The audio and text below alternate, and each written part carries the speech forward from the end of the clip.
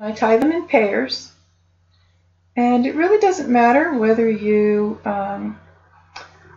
tie 2 or 3 or 4 at a time. I wouldn't go any more than 4 though. I do 2 out of habit more than anything, so there's nothing magical about it.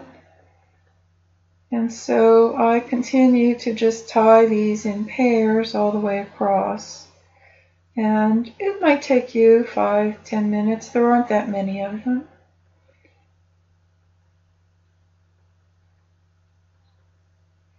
So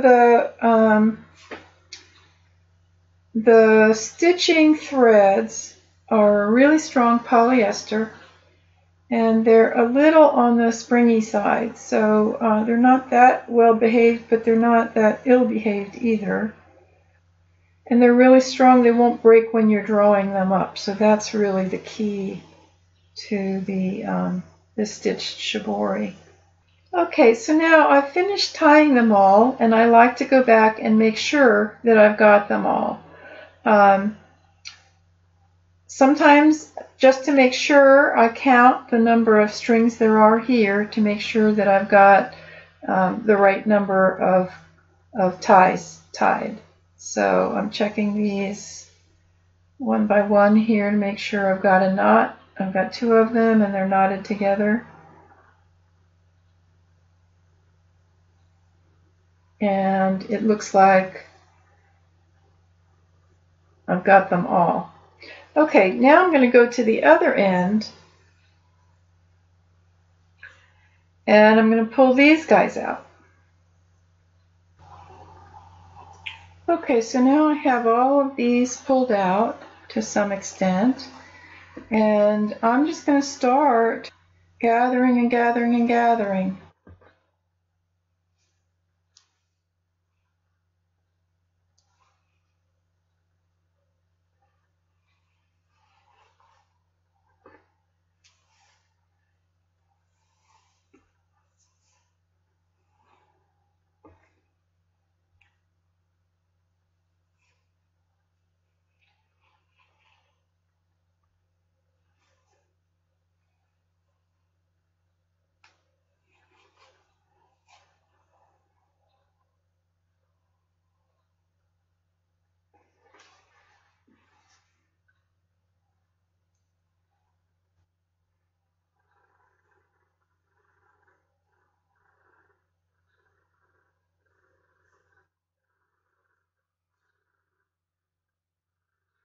See, we're getting there.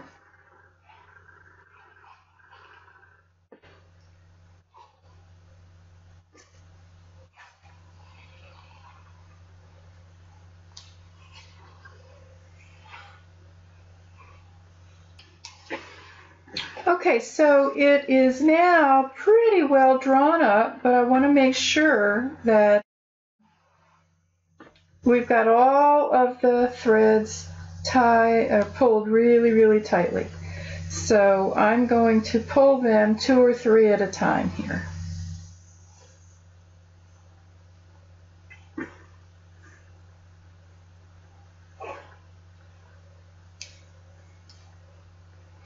And you can see where this is showing up a little bit here, where it's looped out.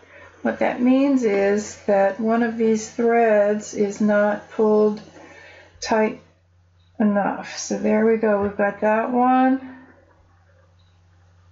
And let's go ahead and pull that one.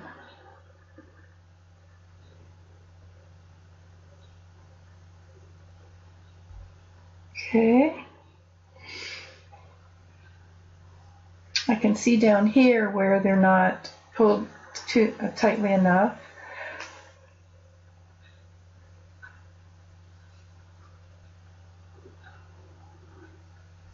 So the thing about this polyester thread is it's really slick, and so it slides through the fabric really, really well.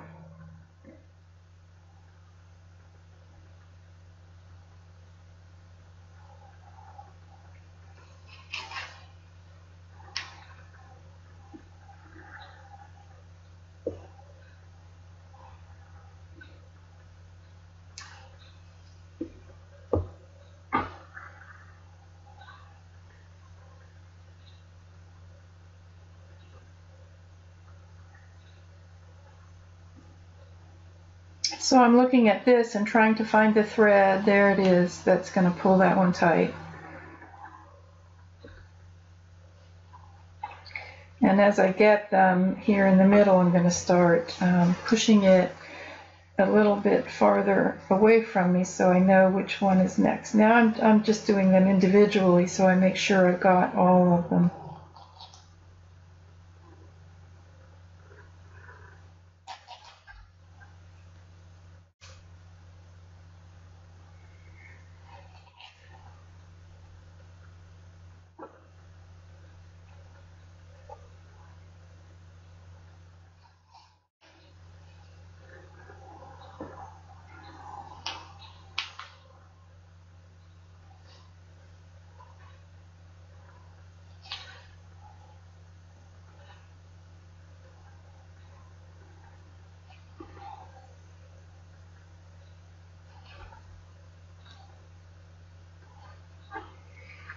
Okay, so there it is. Alright, now what I want to do is, these strings are really long, so I don't need them that long. They're going to be in my way, so I'm just going to go ahead and cut them. And now I'm going to start tying these up. So these I take in fours, and I tie pairs together, and I tie what I call a double square knot. So I've gone through the loop once, I'm going to go through it twice, and that may be called a surgeon's knot, I'm not really sure, and I'm going to pull that really tight. Alright, now I'm going to go back square knot style, and I'm going to take this through once and twice, and I'm going to tie that in a really tight knot and put that aside. Okay, I'm going to take the next 4, pull tight again, separate them into pairs, and go through once, twice, pull it really tight, square knot again, once and twice, pull it really tight. So you can see how fast this goes, as opposed to stitching it yourself, which might take on the order of 4 to 5 hours for a piece this size. So there's my square knot again.